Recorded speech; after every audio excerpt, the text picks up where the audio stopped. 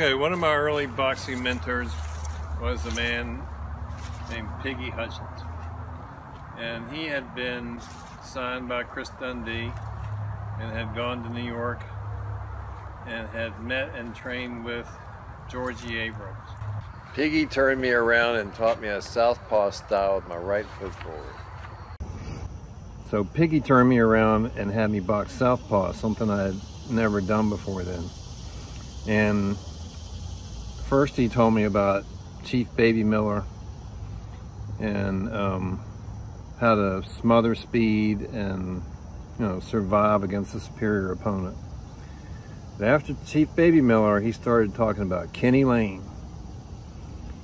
And Kenny Lane was slick, but he was so unorthodox he got avoided a lot. Being southpaw was really unpopular back then, and then being as slick as he was, shifting the way he did, they didn't like it. Kenny Lane, he presented as a southpaw, and then he would do a left hand and follow it in, and then fight as orthodox.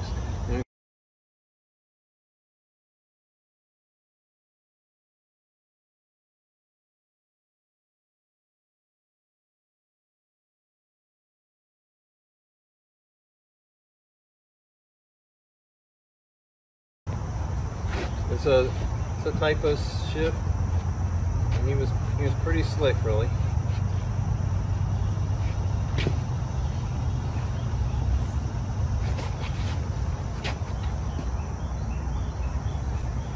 Kenny Lane. He was really good. Nobody talks about him anymore.